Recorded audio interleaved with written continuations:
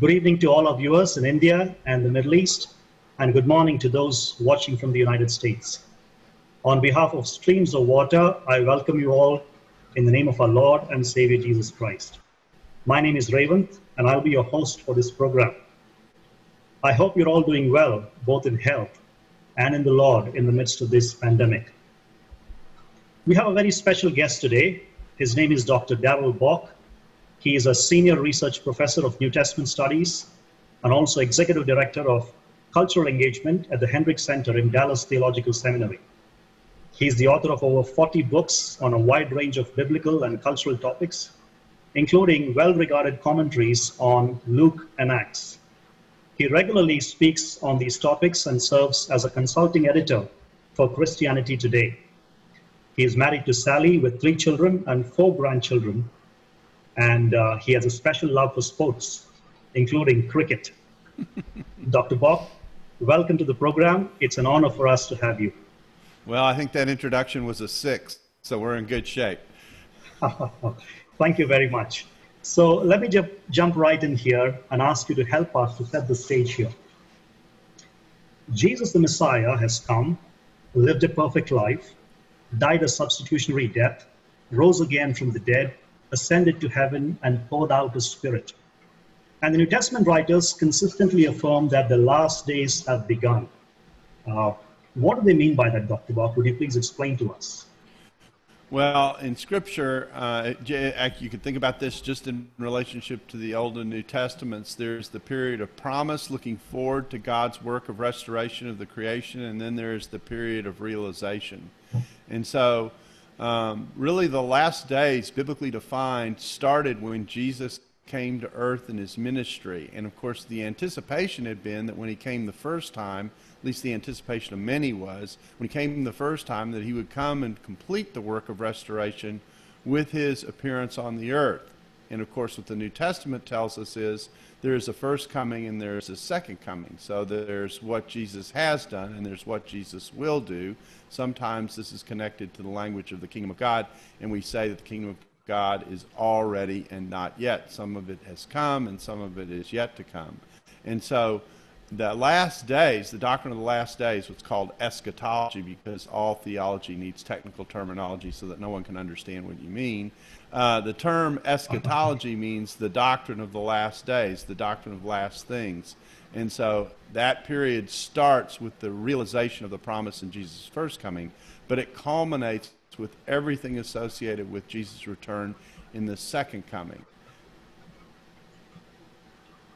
All right.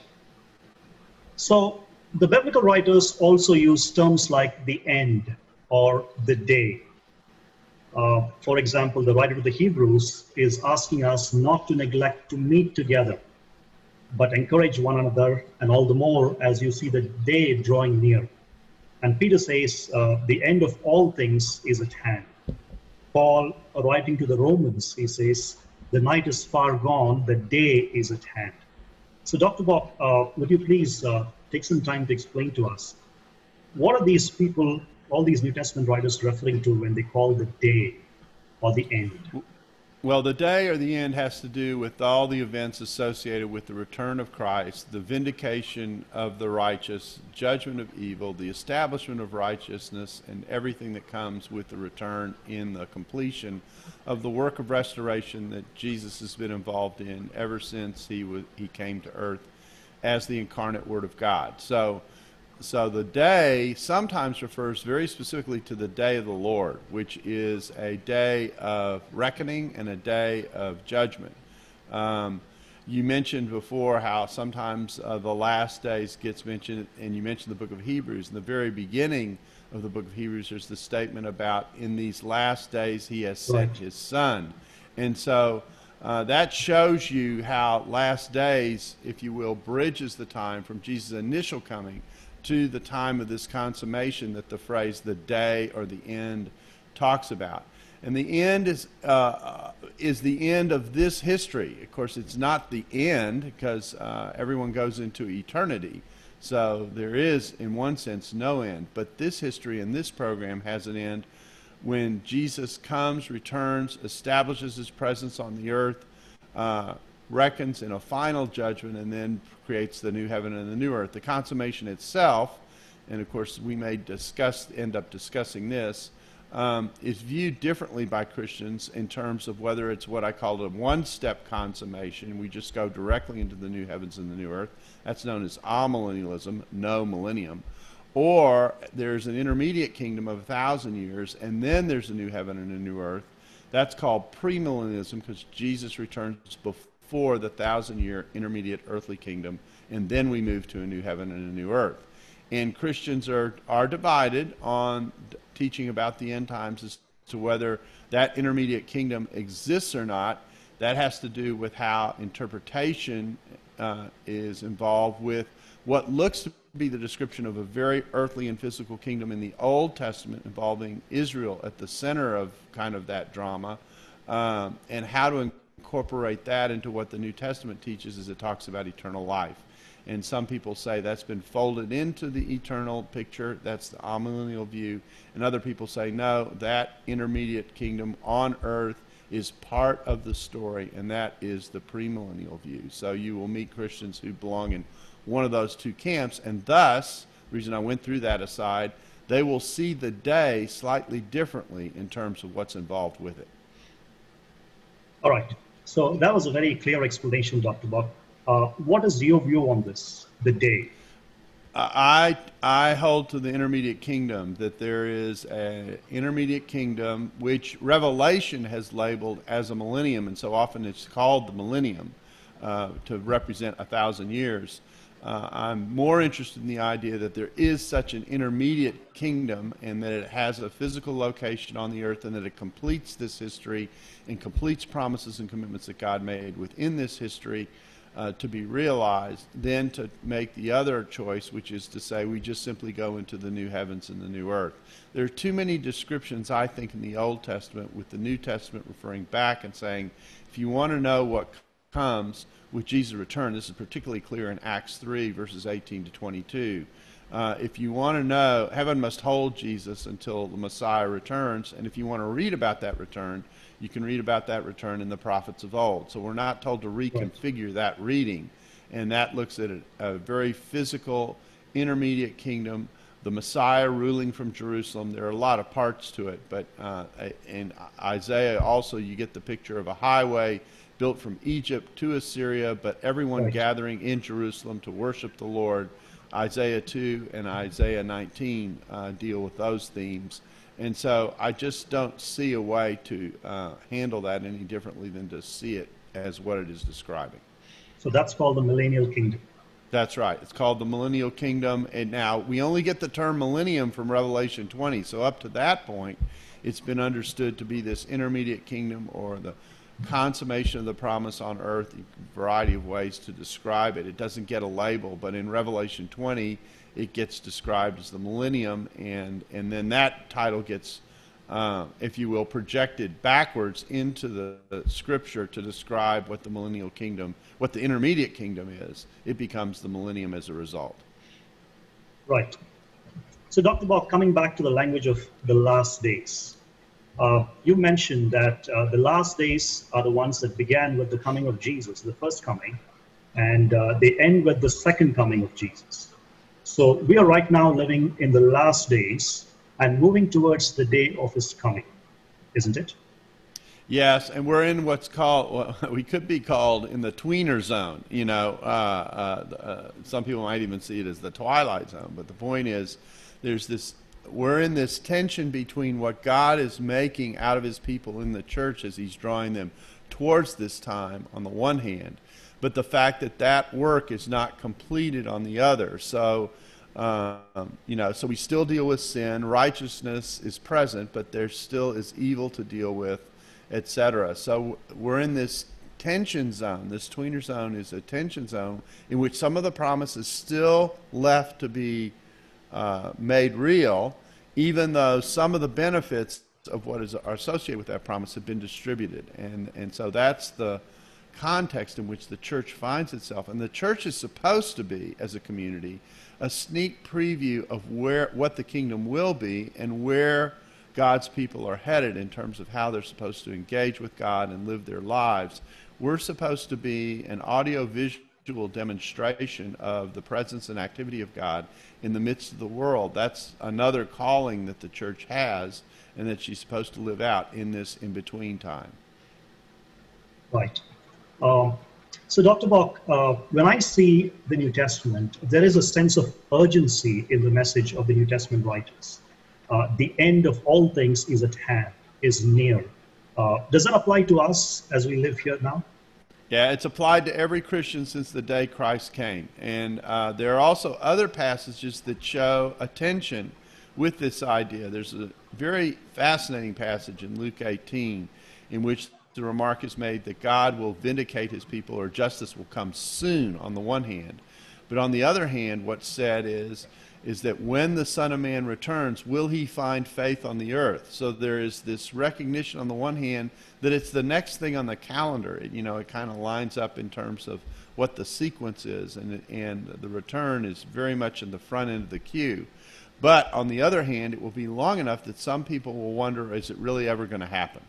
And so that tension is never resolved in Scripture. In Acts 1, you get the question from the disciples, is this the time you're going to restore the kingdom to Israel? In Acts 1:6.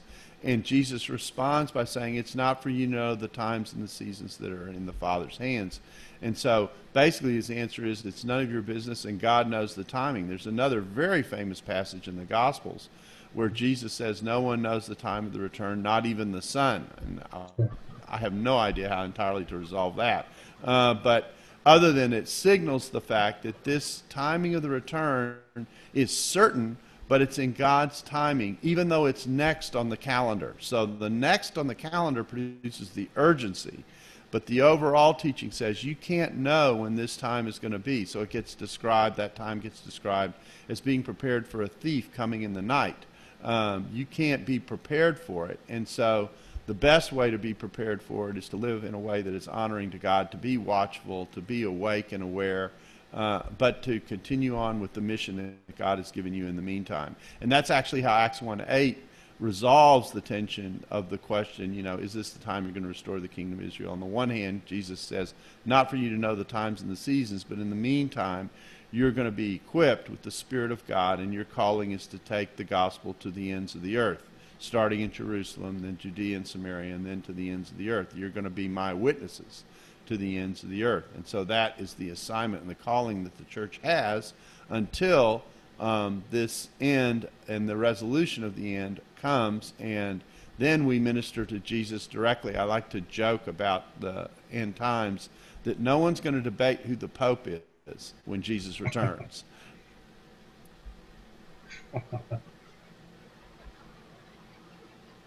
So, Dr. Bock, living in the tension that you talked about right now, as a Christian living right now in this part of history, I cannot think that I have a lot of time on my hands and dally with sin, right? That's right. I mean, the tension of the way in which the return is taught is, on the one hand, he could come at any moment, and we don't know when that time is. And then on the other hand, we could be living until 3000 BC. I would say 3000 BC, 3000 AD. Yeah, and so the point is, you live with the possibility of his imminent return on the one hand, but you carry out the mission and plan long term on the other, because you don't know exactly when it's going to be. And this tension that I keep describing is part of the reality of what the New Testament teaches about the Christian walk, because we don't have resolution in terms of knowing exactly when that return is going to be. So you live with a sense of the imminent return of Christ, and Christians have done that since the time of Jesus' first coming. So that's lasted, 2,000 years. That's, in one sense, a long time. But in any life of any person, they live in the midst of that tension. Right. So, Dr. Bock, would you please explain to us what are the characteristic features of these last days that we talked about? Well, now this is addressed in a discourse that Jesus gave that's known as the Olivet Discourse. This came at the end of Jesus' ministry, and he signaled a lot of things that were associated with the end really beginning from the time that he gave the speech, because in Luke's version of the Olivet Discourse, Jesus doesn't tell the signs by moving forward, but he gives some, and then he comes back towards the time of the disciples, and then he moves forward towards the end, which most people may not recognize about that speech. So he talks about things like people claiming to be Messiah, so messianic pretenders. He talks about tension between nations. He talks about natural disasters, all those kinds of things. And some of the things on that list in the midst of the speech are said to not yet be the end. And then in Luke, he rolls back and he says, before those things that are not yet the end, there's going to be persecution of the church. You're going to have to stand before governors and rulers and give testimony to me. Only you don't need to worry about what you're going to say. The Spirit's going to provide what you need to say. But you need to, in effect, hang in there and keep your faith. Some of you will die, but not... There's a wonderful juxtaposition in Luke that says, some of you will die, some of you will be martyred, but not a hair on your head will be impacted. And I'm sensitive about the way hair is described. And so in the midst of thinking about that, the point is that you may even lose your life, but you're not going to lose your eternal life. You're not going to lose your existence. And so you can stand up and be faithful in the midst of that situation. So having come back towards the apostles, I think some of that is described in the book of Acts. He then moves forward and says there's going to be disruption, significant disruption in the creation. It's going to make people very, very nervous when it happens. And then the Son of Man will return riding on the clouds is the picture. And another thing about that Olivet Discourse that's very, very important is that Jesus is actually dealing with two time periods simultaneously. He is describing events that lead up to the destruction of Jerusalem in AD 70 because he predicted that no stone will be left on another in the temple. That triggered the speech because the disciples asked, okay, when's that going to happen? But that lead in to the destruction of Jerusalem in AD 70 is mirrored by what will happen when he actually physically returns. This is what is known as a pattern prophecy or a mirror prophecy, where something on the short end mirrors or patterns something that's going to happen at the end as well. And the two are so alike you can actually describe them simultaneously and put them on top of one another. That's what this speech does. And so it culminates in the prediction of the return of the Son of Man riding on the cloud. Son of Man is a way of referring to Jesus. Some of those passages talk about him returning, the Son of Man seated at the right hand, coming on the clouds, the picture of his rule alongside God. And then he's going to come and exercise judgment and gather the righteous. And so that's the picture of the end that we talked about originally. And if you will, the beginning of the end, or the end of the beginning, depending on how you want to look at it. I like having fun turning a phrase every now and again, and that's an interesting one to think about. Anyway, in the return, then the Son of Man comes back and he exercises judgment, sets up the rule, again on the premillennial view, sets up the rule of the intermediate kingdom. Satan is bound for a time, righteousness reigns, he's loosed again in a perfect environment. Again, there's a rebellion because we still have sin that we're dealing with. And then there's a final judgment, and then that leads into the new heavens and the new earth. So on the premillennial model, the return has two parts, and the end has two parts, if you will. Whereas, again, in the amillennial model, it just go directly to the new heavens and the new earth, and the judgment is a part of the end. So that's the difference among Christians about the end times that often gets discussed as one discusses this topic. Yeah, I think we'll talk more about the premillennial model in the course of our conversation here. Dr. Bock, you mentioned about the destruction of Jerusalem. So when Peter was writing these words, the end of all things is at hand. And he also knew that Jesus had predicted about the destruction of Jerusalem.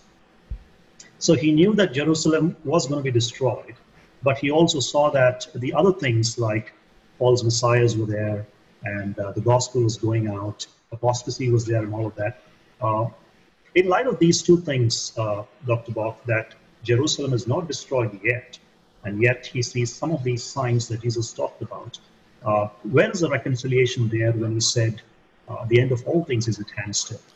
Well, remember that there's a distinction here that's important, and that is that on the one hand, at least in the way that Matthew and Mark describe the Olivet Discourse, it is the temple that is being destroyed and not the entire city, although the two are related to one another. But the focus is on the destruction of the temple. And in fact, in Matthew and in Mark, when this destruction is addressed directly, it is associated with the abomination of desolation of Daniel. In fact, in Matthew, the book of Daniel is actually explicitly mentioned, whereas in Mark it just simply says, let the reader understand. And so this is the physical desecration of the holy space, of the most holy space in the temple, ultimately by the Antichrist, although the picture of Rome overrunning the temple and destroying it is a picture of the same kind of thing. Now, Luke, who in some ways is more interested on the front end of the pattern, the near realization of the pattern, as opposed to Matthew's looking at the back end of the pattern. Luke, because he's focused a little bit more on AD 70, describes it as Jerusalem's desolation rather than mentioning the temple specifically. And so you get that difference. So in one case, you've got to focus on the siege of the city, which led to the destruction of the temple in AD 70. And in the other case, you get the emphasis on the destruction coming in the temple and the desecration. You see the abomination of desolation standing where he should not be is actually the way Matthew words this. And so that is the picture of the Antichrist being in a place where he shouldn't be, in the inside of the holy space of the temple. And that is an offense to God that gets dealt with. And so that's the difference within the discourse that's going on, and that's why both the temple and Jerusalem are a part of the conversation about what's going to go on and what has gone on. Both, remember, both events are in view simultaneously in this discourse that we call the Olivet Discourse because it was given on the Mount of Olives. So when we talk about these things as being the characteristic features of the last days, wars, rumors of wars, even pandemics should not surprise us, right? That's correct. Pandemics or pestilences get mentioned specifically in one of the forms of the discourse in Luke. It's not mentioned in the parallels, but it's there. So the disruption that's represented by a pandemic is part of it. Now, an important thing to recognize is that pandemics have come and gone since the time of Christ. So the presence of a pandemic is not an automatic feature of the end. That's important to say. But what it does indicate is the kind of disruption that's going to be like what happens at the end. And of course, the global disruption that we've seen and that people are experiencing, very, live and in color, if you will, and the disruption that represents and almost the disorientation that it brings is part of what is described as the mood that also will be associated with the end when it comes. All right. Dr. Bock, just switching gears here, are there any definite unfulfilled events which must transpire before his return? That's a good question. Then the short answer to that question is, according to the scriptural calendar, the next thing that comes is everything associated with the return of Jesus. So, so there's, in one sense, nothing left to happen. Sometimes people say, well, the gospel's got to go into all the world. There's language in the Markan version, the Olivet Discourse, that gives that kind of language. And the problem becomes, what exactly does that mean? Paul, in the book of Colossians, said that the gospel was going into all the world. He saw it as something that was happening in his own time. How comprehensive does that have to be in place versus, has the gospel made it into the world already? It's a good question, and I don't think anyone knows the answer to that.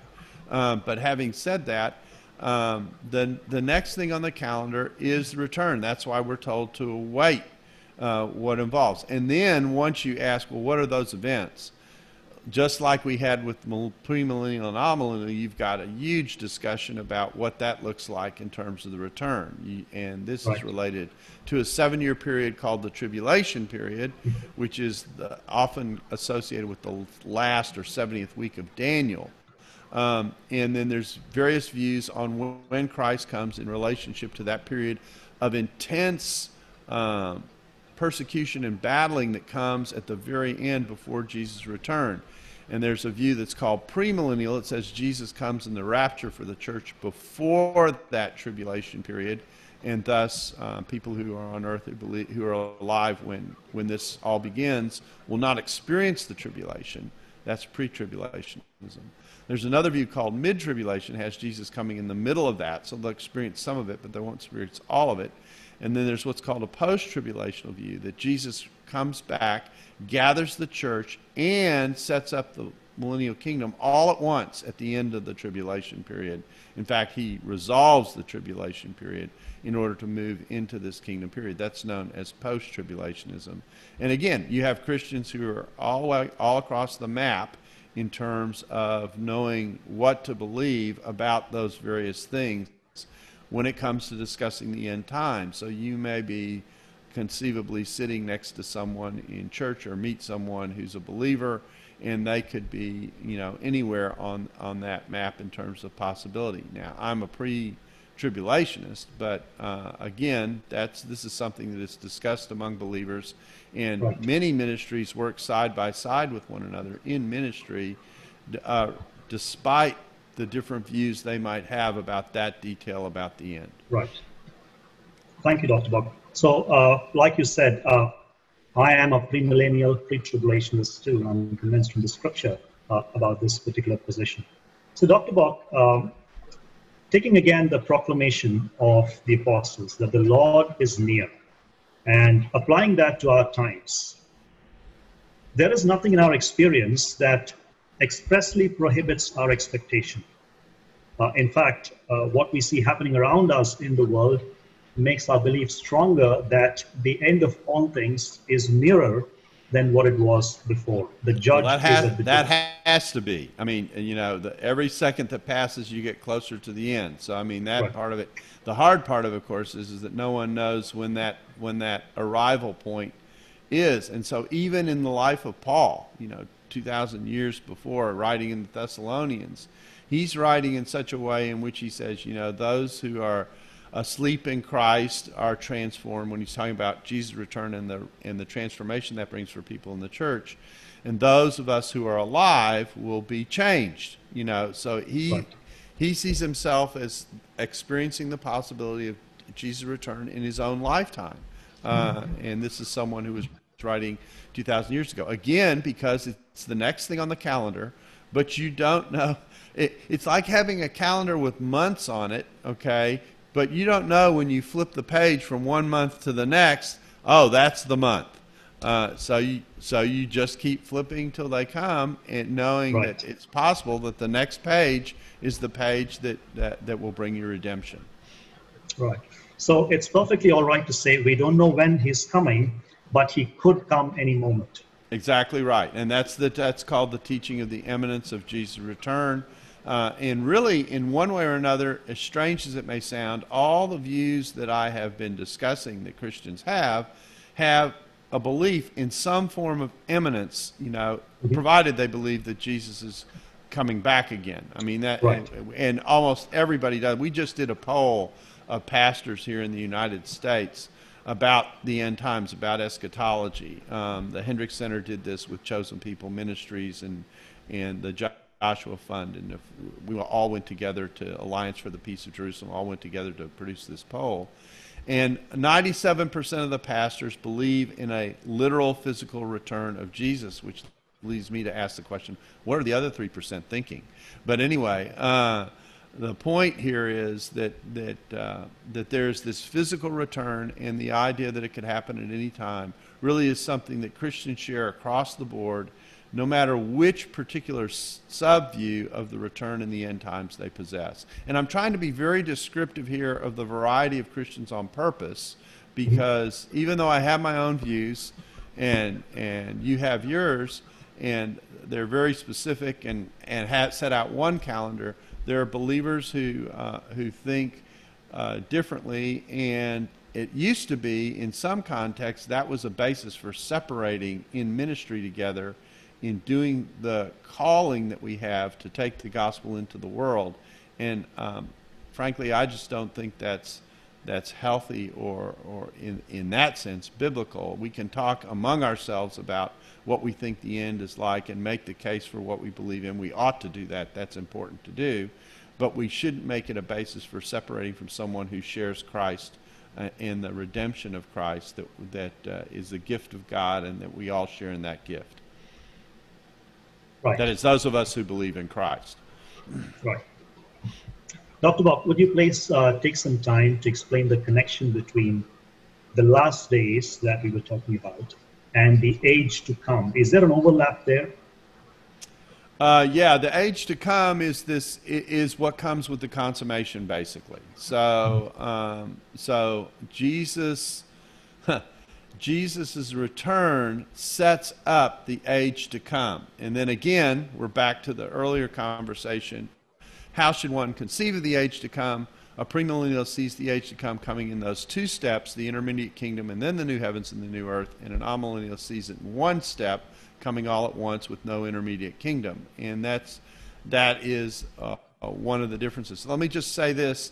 The reason I think premillennialism is more likely than amillennialism is because in the Old Testament there are very specific descriptions about the way on earth the Messiah is going to rule from Jerusalem. He's going to come to the Mount of Olives. There's going to be this highway running from Egypt to Assyria, which is important because it pictures opponents to Israel who now are brought into the people of God, and they all share in the worship of God. You know, there are these very specific earthly grounded pictures of what the end is going to be like. Now, there is a new heaven and a new earth in the amillennial view, so you can do this, but it looks... What tends to happen in amillennialism is the role of Israel as the hub for this activity gets washed out in the process, and so it isn't quite as, it doesn't deal with all the features that you're seeing in the Old Testament that premillennialism does. So that's, you know, if someone pushes me and says, okay, well, why are you premill versus amil? That's the reason why. So the age to come is everything associated with what comes with Jesus' second coming. So at least you can terminologically connect the two ideas. So Dr. Bock, isn't there an overlap between this age and the age to come? Because when you see the language of the New Testament, that the Spirit is given already, we have the forgiveness of sins, the new covenant in some sense has begun. Would you please talk about that? Well, again, we've talked about how the fact that we've got the last days, okay, the last days have been implemented, but the age to come is still the age to come. So, so there's that distinction. So if you ask me, are we in the last days? Yes. Are we participating in eschatological benefits? Yes.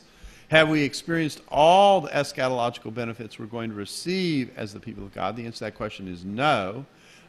Is Jesus physically ruling on the earth in a visual presence kind of way? The answer to that question is no. So everything that I've answered no belongs in the age to come, and everything that I've answered yes and no belongs in eschatology. So if that didn't confuse you, nothing will. But the point is, the idea of eschatology is a bigger idea in terms of where we stand than the idea of the age to come, which is yet to be triggered and therefore lies ahead of us. Right. But the age of the Spirit has already begun. The benefits are already there, isn't it? The two key benefits that we have received already that are part of New Covenant promise from the Old Testament are the forgiveness of sins and the what Jeremiah describes as the writing of the law in the heart, what Ezekiel describes as a washing, and I will put my spirit within you. I mean, baptism actually pictures this. It pictures the cleansing that we have, and you know, we go down in the water and we die to sin and we come up in new life. Well, what makes that difference? That difference is the picture of the washing or the cleansing, which if you think Jewishly for a second, if you're an unclean vessel, you cannot attend and be in the presence of God at the temple. So the picture of a washing is a picture that takes you from unclean to being clean. And because you're a clean vessel now, the Spirit of God can reside within you and makes you holy, sets you apart, makes you a saint, to use the language of the New Testament. And you become part of this sacred, set apart, sanctified, that is cleansed community, set apart community that becomes the church, which is viewed as and pictured as a holy temple of God. And so all that imagery goes together, and all that is a result of the arrival of the new covenant, which has forgiveness of sins and the provision of the Spirit. What is missing that has been promised is the idea of everlasting life. I mean, we have everlasting life, but we aren't yet equipped to live eternally. That requires a new body. That's 1 Corinthians 15. That also assumes a resurrection. And so those are things that are yet to come, that are in the age to come. So we live in this framework of already and not yet. Something has been inaugurated and not consummated yet. That's correct. And so, again, we are called to reflect what is to be, even though we live in an era that has not yet gotten there. And so that's the tension that we, sometimes believers say, well, I got the Spirit of God, why am I not sinless? Well, because the work isn't completed yet. But we have been given the capability to walk with God and to walk faithfully with God. The text says, greater is he that is in you than he that is in the world. And so we've been given a capability we previously did not possess to be able to walk with God and be near God. And that idea is very important, because in order to live in a way that is honoring to God and to live Christianly in the full sense of the term, you have to have the Spirit of God to lead and guide you into that, which is why the gospel is so important.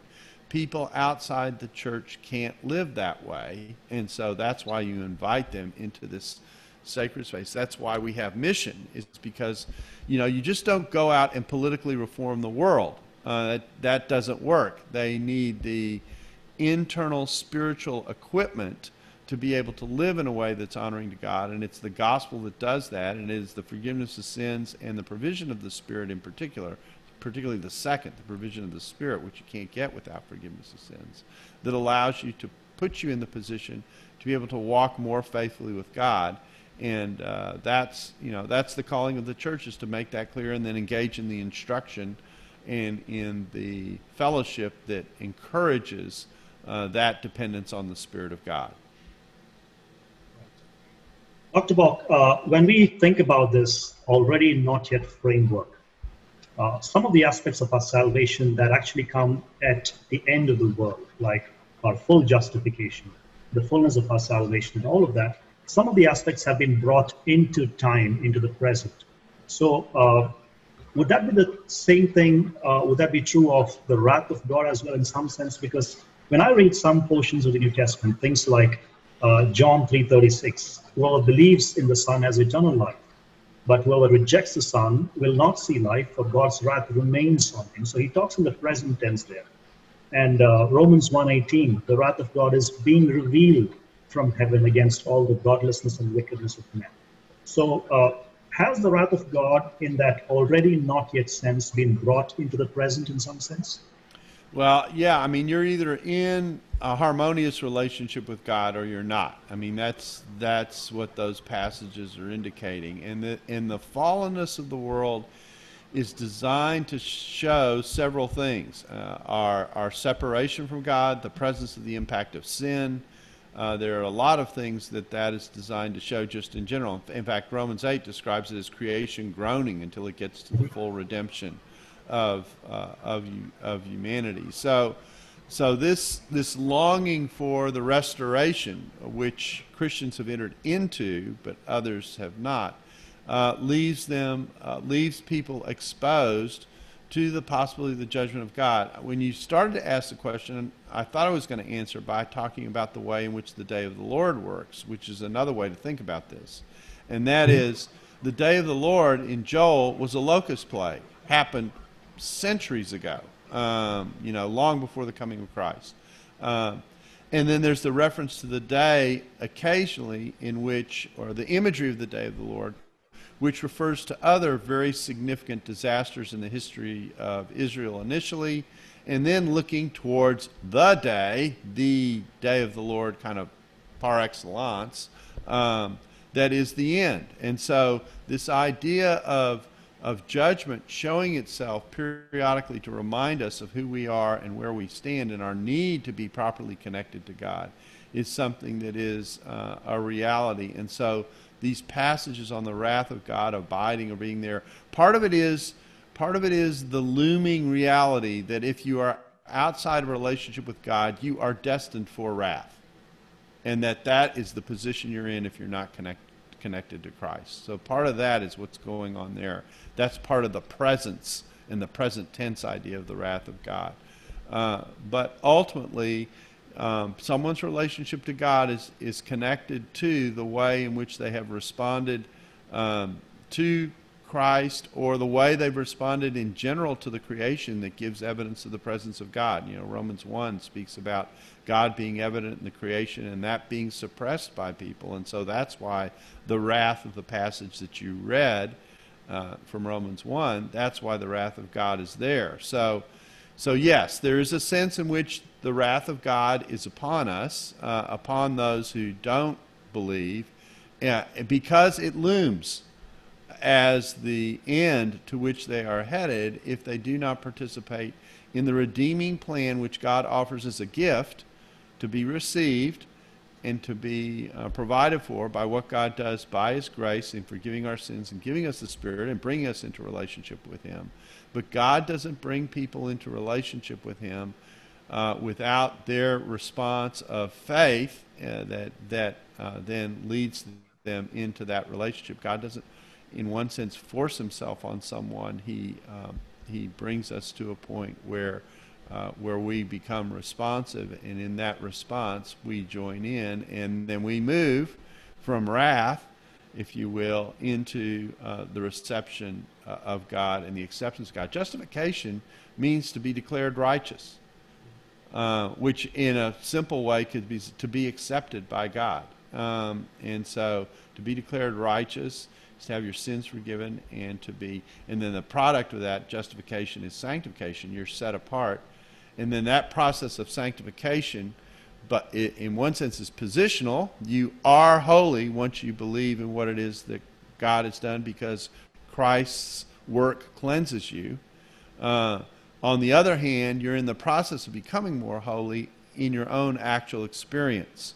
And so, you know, when you think about salvation and moving from wrath, if you will, into life, there's justification.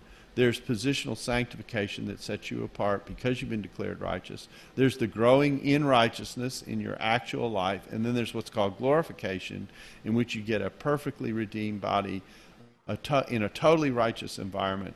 And then that's the culmination of the individual process that's tied to what it is that we believe in when we come to Christ. So within the framework that you just mentioned and talked about the wrath of God, it wouldn't be right to specifically look at one pandemic and say, this is the wrath of God or manifestation of His wrath, isn't it? I wouldn't do that. I wouldn't say it that directly. I mean, you could do it, but the way I would prefer to say it, in other words, it's a little bit like the question about the man who was healed blind. You know, who sinned, him or his parents? And Jesus said, no, this took place to glorify God. The way I would look at the pandemic is to say it's a reminder of the fallenness of the creation and our vulnerability as mortal beings. And in the midst of that vulnerability as mortal beings, we're designed, because we're made in the image of God, for a relationship with God that we need to take seriously. And this is a reminder we're not gods. We're not in control of the world. We're not in control of what goes on around us. That the creation and God's work and role in it is in His hands. And we need to be properly related to the Creator God. And so I wouldn't specifically tie it to the idea of judgment.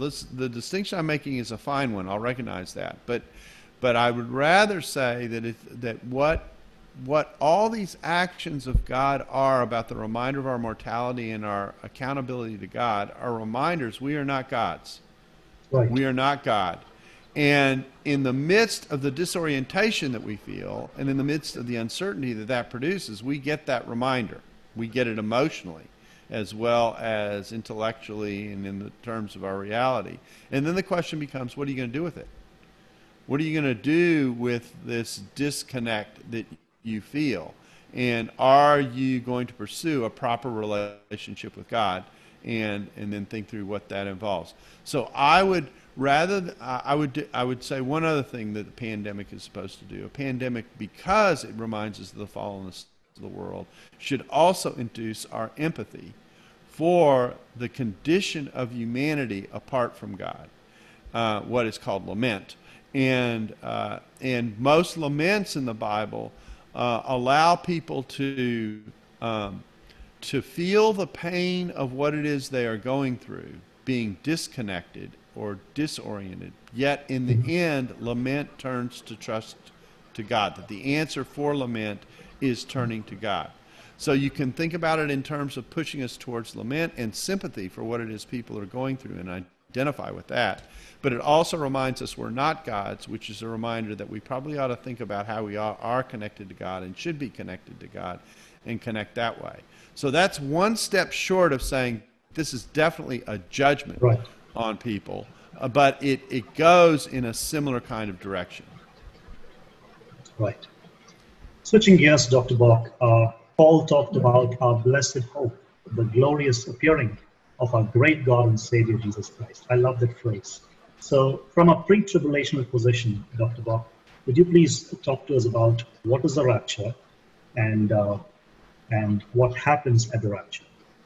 Well, the rapture simply says, 1 Corinthians 4 is the passage where this is discussed, and it simply says that Jesus appears, we meet him in the clouds, we're transformed in that process, and we are then equipped for the eternal life that comes with the consummation. And this comes before the tribulation, so we don't go through the tribulation in the pre-tribulation model. And so we're transformed then, and it's called the blessed hope because that is the signal that the beginning of the consummation, as we will experience it, is taking place.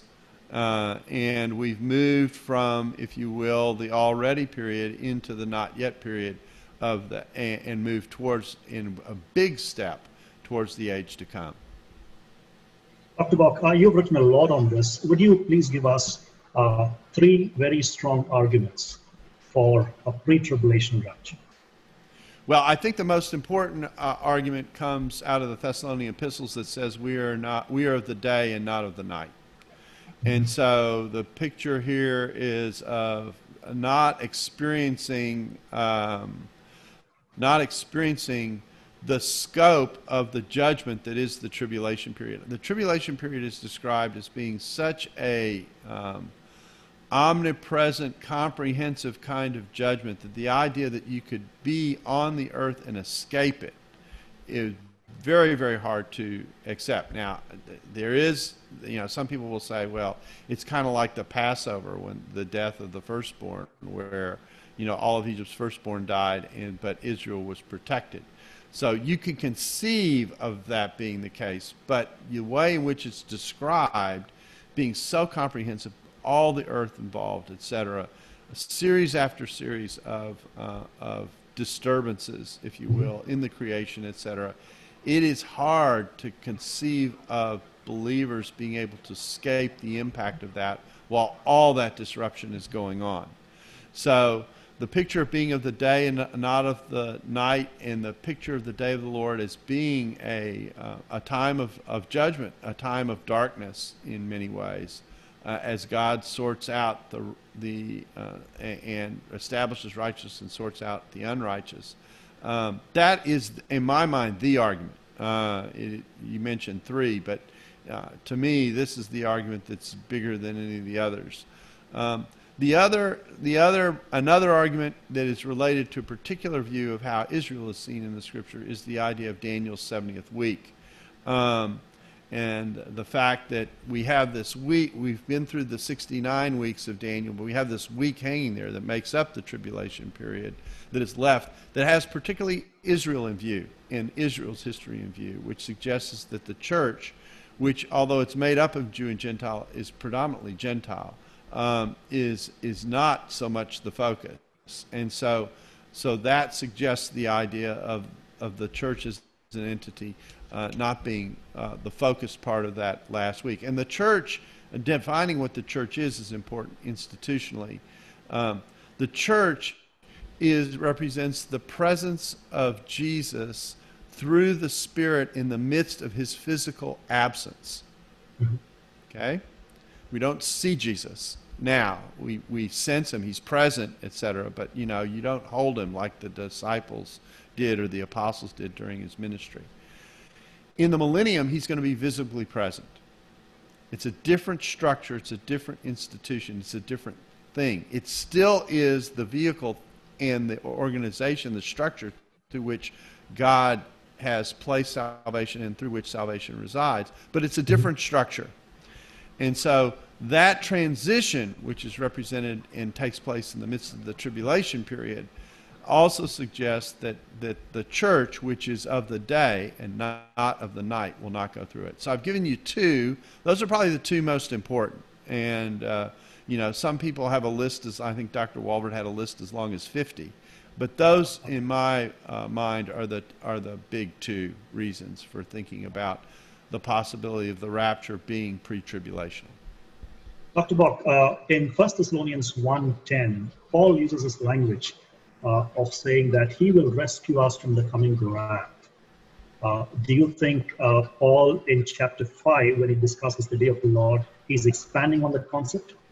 Yes, I mean the idea of not experiencing the judgment of God, some of which is associated with what goes on in the tribulation, is exactly what I was talking about when I talked about the contrast between the day and the night. So, it's very much the same conversation. That's a wonderful hope that we have, that we will not go through tribulation. And the bigger hope is that we get to be transformed so that we can eternally be with God. I'm pretty sensitive about the fact that salvation is not about missing out on something. It's about who you gain through salvation. What you gain is a reconnection to the Creator God. And I think sometimes we frame salvation in such a way that we say, oh, well, at least I'm not going to hell, which is true and nice. I'm not belittling that. But the bigger thing is not what you miss. The bigger thing is what you gain. And what you gain is this relationship with the Creator God that you were designed to have. It's like this will be a really mundane illustration, but it's like being an electric plug, okay? If you're not plugged into the electric socket, being an electric plug is meaningless.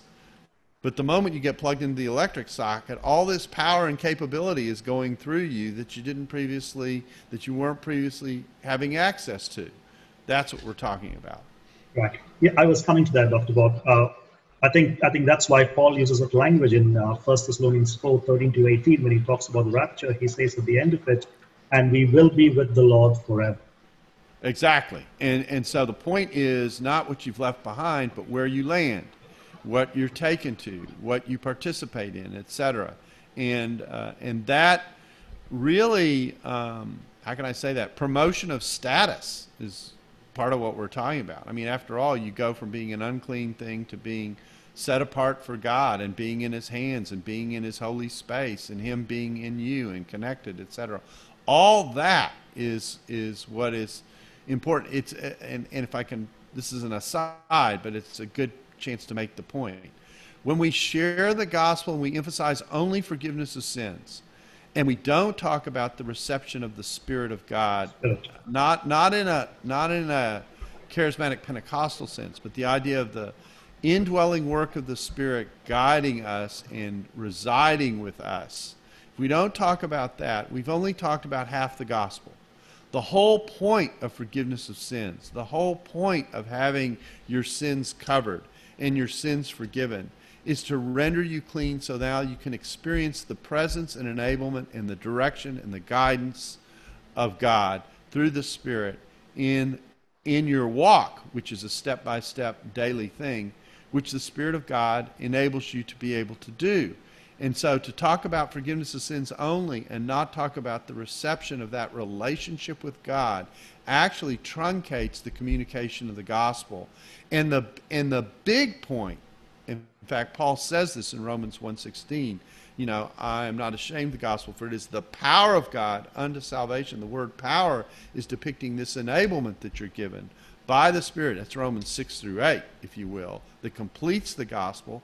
And without it, you've only got a truncated gospel. And sometimes I think we preach the gospel in such a way that we truncated the expectation for people, and we get truncated disciples in the process, because we have not said to them, what you're actually entering into is not just forgiveness. You're actually entering into the ability to be connected to and be guided by God from this day forward. And we put marriage vows on it, for rich or for poor, in sickness and in health, till death do you part. Only the beautiful thing about the gospel is there's no death to part. That's for eternity. Right. Dr. Bock, you mentioned about the future of Israel. And I just wanted to bring that topic up here and ask you how the destruction of Jerusalem in 70 AD and what happened to Israel in terms of the Declaration of Independence in 1948, how do these major events feature in the last days? Well, the teaching of Scripture is that Israel as a nation is under judgment for covenantal unfaithfulness and not being receptive to the disciple until she says, blessed is he who comes in the name of the Lord. This is Luke 13:34 and 35. The picture of the role of Jerusalem being overrun by Gentiles until the times of the Gentiles is fulfilled is another picture that we get from Luke 21. And then we get heaven holding Jesus until the times of refreshing come, and then that's when Peter in Acts 3:18-22 looks back to what the Old Testament tells us about what is to come. So with those three passages in place, I call them the until passages, because it talks about the status of Israel until she believes, which fits in also with Romans 9-11, that Paul is seeing a time when Israel, as a branch that is now broken away, will get grafted back in the future. So there is a time anticipated when Israel will be responsive as a people, not just as individuals, to what it is that God has done. In Romans 9-11, the amount of believers coming out of Israel referred to as a remnant. But there's more than a remnant ahead. And so this idea is that there will come a time when Israel is responding. What 1948 shows is that God is quite capable of bringing back the people of Israel as a people. Okay, He's gathered them into a nation which previously didn't exist. I think in the 17th and 18th centuries, if you said Israel would be back as a nation in its own land, a lot of people would say, really? But of course, that's what we've seen. So 1948 shows the capability of that promise coming to fruition. Whether it is that promise coming to fruition or not is another question. Some people say yes, some people say no. But it certainly shows the capability of being able to go there. And so 1948 is significant in that regard. It's a little bit like the pestilence question you asked earlier. I mean, is this the end or not? Is it a sign of the end or not? Well, it depends. Is it the end? We don't know that. Is it a sign of the end? It could be. Is it an indication that what's described at the end is certainly possible and is capable of taking place? Absolutely. And so that's, I think, the way to see 1948. All right. So, Dr. Bock, from the scripture, we can clearly assert that ethnic, national, territorial Israel does have a future. That's correct, and but in an interesting way, because sometimes when you get into the discussion of the land and the discussion of the role of Israel, it can come across as a kind of nationalism, Israel at the expense of Gentiles. Let me say it that way.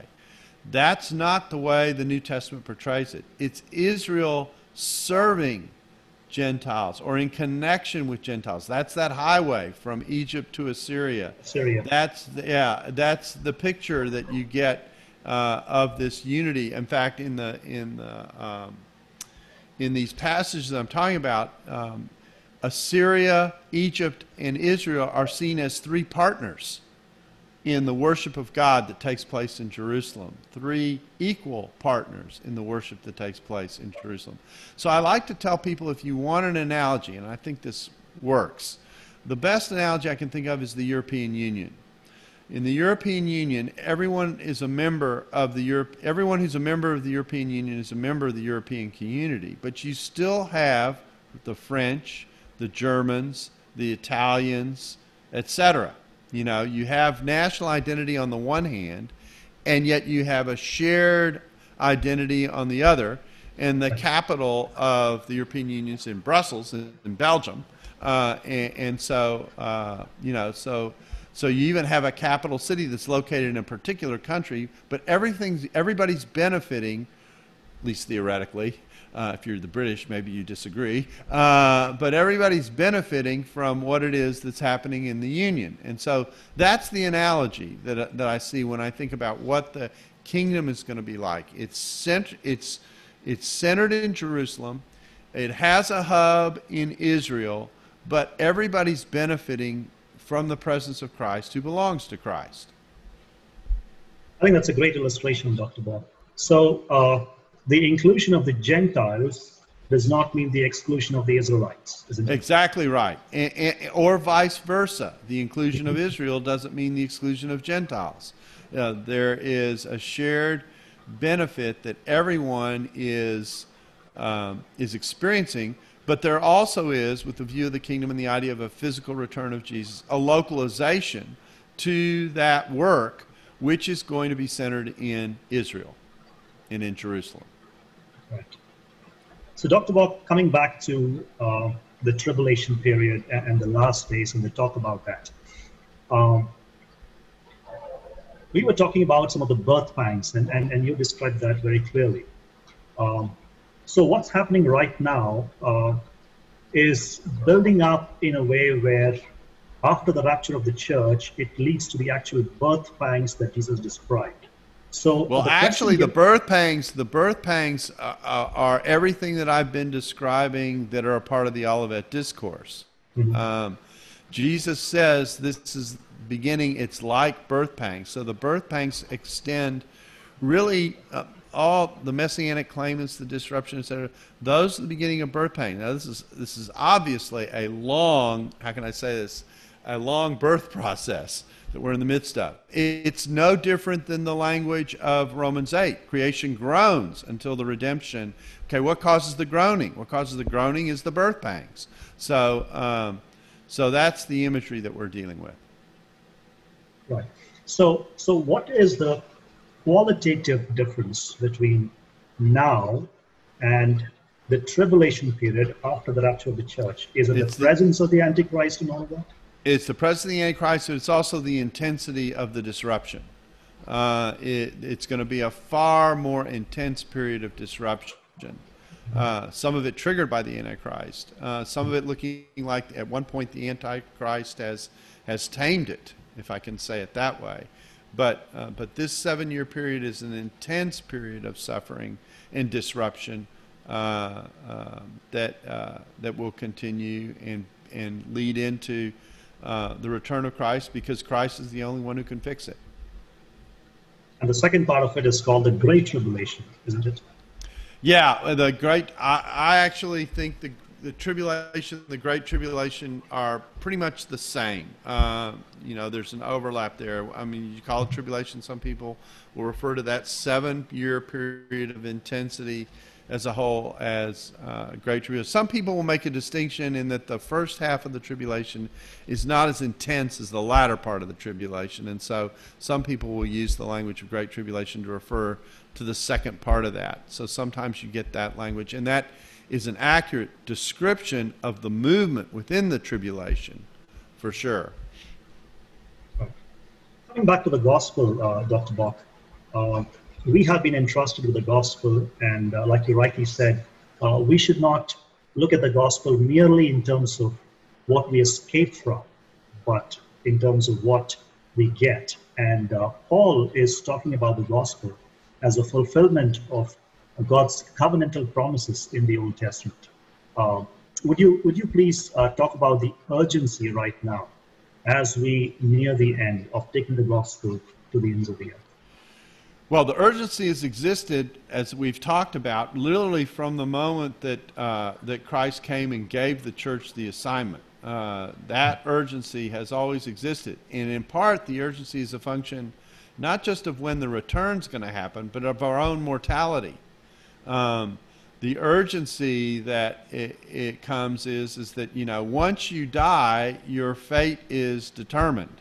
Right. And so, you don't know how long that's going to be. Some people live to be 60, 70, 80, 90, or, a few people even 100. But other people die earlier, suddenly, unexpectedly. There are accidents and that kind of thing. So the urgency is a function both of the, if I can say it, the divine calendar, but it's also a function of human mortality. And this is why Scripture urges people, to seriously consider the gospel, to take it under consideration, and decide, even today is the day of your salvation, even in this moment right now. Because the danger is, the more you reflect on the gospel and don't embrace it, you move into a position where you put yourself perhaps in a position of never embracing it, which would be considered from a biblical perspective one of the greatest tragedies. In fact, it is the greatest tragedy, the greatest mistake a person can make. Right. Dr. Bock, is it still true today that the gospel is to the Jew first? Yeah, I mean, in the sense that it was intended for, and the Jews were described as being the people who are near, as opposed to Gentiles who are far off. So if you think of it spatially, if you will, they're the ones who are in the best position to be responsive to what the gospel is. They had the covenant background, the covenant promises, etc. The promise was initially, it was their Messiah. It's the God of Israel that we're talking about. That's the language you often see in the Old Testament. The New Testament, he's described as the God of Abraham, Isaac and Jacob. So you get that sequence. So yes, it's to the Jew first, because in the movement of salvation history, the Jew was at the front of the line. They were the nation through which the promise was going to come. And so yes, the gospel is to the Jew first and to the Greek. It's also illustrated in Paul's own method of evangelism. Whenever he went to a new city, the first place where he stopped was, he didn't stop at the First Baptist Church. He didn't stop at the First Presbyterian Church. He didn't stop at the First Anglican Church. They didn't exist. Okay? He went to the synagogue and started there with the Jews, and then eventually would turn his attention to Gentiles. So the idea that the gospel is to the Jew first is important. Of course, in the church, what it's become, because the gospel has gone out into all the world, and there's so many Gentiles in the world with whom the gospel is being shared, is it's not to the Jews first, it's whether it's to the Jew at all. And of course, the point of saying it's to the Jew first is to make the point that Israel is still included in the call to the Church of the Great Commission, even though only a few Jews have responded. That's actually the point of Romans 9-11 in the book, in which you get the expression to the Jew first, is to make clear that Israel has not been left behind by what God is doing among the Gentiles. In fact, in Romans 9-11, the point is made that Gentiles responding to the gospel puts Israel in the position of perhaps being jealous of what it is that Gentiles have that will draw them to the gospel. So that's a very, very important idea in thinking about this Jew-Gentile question that you've raised. Again, coming back to what we said as a summary, the inclusion of one is not to the exclusion of the other. Exactly. Yep, exactly right. And going either way. It doesn't make any difference which way you go. Right. Dr. Bock, one last question. living in the midst of this pandemic and seeing the virus spreading around the world and a lot of death toll rising, um, I want to talk about the resurrection of Jesus Christ. I know you've written a lot about the historicity of the resurrection, but I'd like for you to speak not so much about the historicity of it, but the significance of it for the believer, the confidence and the hope that we get because of the resurrection. Well, the resurrection is God's vindicating act on behalf of the claims of Jesus. Jesus was in a tomb because the debate was, has he blasphemed God by claiming to be able to sit with God? Or is the claim to sit with God a promise of something God will do that will show who Jesus is? Those were the two options on the table. The resurrection was God's vote in that dispute. He said, this is not blasphemy. If it was blasphemy, he never would have raised Jesus from the dead. Jesus had it exactly right. You're going to see me seated at the right hand of God one day. You're going to see me sitting with God in heaven. Who gets to sit with God in heaven and participate in the distribution of its benefits? What does that say about the authority of the one who gets to sit at the right hand of God, etc.? So this is a vindication of who God is. We usually preach and teach the resurrection as he's alive one day and we'll be alive one day too. That's also true. But in my view, far more important is the idea of why that matters. And it matters because Jesus sits at the right hand of God, distributing the benefits of salvation. He's the one who qualifies us to be forgiven of our sin, and he's the one whose distribution of the Spirit, which comes from the Father through him, sanctifies and sets us apart to God and makes us holy by giving his Spirit within us when we respond as a result of that forgiveness. And the vindication of who does that, the Son of Man, the Son of God, the Lord who sits at the right hand of God the Father, the one who's in the middle of the Trinitarian transaction of salvation. The promise comes from the Father, through the Son, by means of the Spirit. All that becomes reality and is shown to be reality by the resurrection that God undertook on behalf of the Son to testify to who the Son is. That's ultimately the theological significance of the resurrection, which undergirds everything else that we believe about the resurrection and everything else that we believe about eternal life. All right. On that note of encouragement and hope, we come to the end of this program. Dr. Bock, thank you from the bottom of our hearts for being so generous with your time, and thank you for your love for the church worldwide. May the Lord continue to use you in manifold ways to bless this church. And thank you to all of you as well for joining us. I'm sure all of our prayer is the same. It's Maranatha. Dr. Bock, would you want to say something at the end? I just was going to say thank you for the privilege of having the time to interact with you all. And, the hope that we have is a deep one and very much worth swimming in. Thank you once again, Dr. Bock, and may I request you to pray for the church here in India and the Middle East and even worldwide, please? Sure. Father, we do thank you for the privilege we have of, first of all, being made in your image, and then your work of reclaiming us to yourself through the offer of your Son, forgiveness and the gift of the Spirit, the gift of life, the things that we've been talking about, the hope that we have. And we thank you that the situation we find ourselves in is not the final situation that we will find ourselves in one day. And for those of us who have responded through Jesus Christ, we just thank you for the privilege of your goodness and grace and kindness of your gift of salvation. We do pray for the church in India. We pray for the church in the Middle East. We pray for the church globally and in this great throng that one day will be gathered together to praise you from every tribe and every nation. And we also lift up and pray for those who don't know you and pray for the church in the midst of its mission and message to take the message of the good news to such people. And we pray that by your leading and guidance and Spirit, that people will come into this new relationship that you offer through Jesus Christ and experience the richness and the depth of life, an abundant life, a rich life that you are able to give. A life that is eternal, not just because it's eternal in duration, but because it's eternal in quality and it's eternal in its source. And we rejoice in the goodness and grace that that represents, and pray that the offer of that hope to those who don't yet understand it would be something that your Spirit would make clear to them and use to draw them to yourself. And we ask these things in Jesus' name. Amen. Amen. Thank you once again, Dr. Bock, and Very you have a welcome. wonderful day. You too.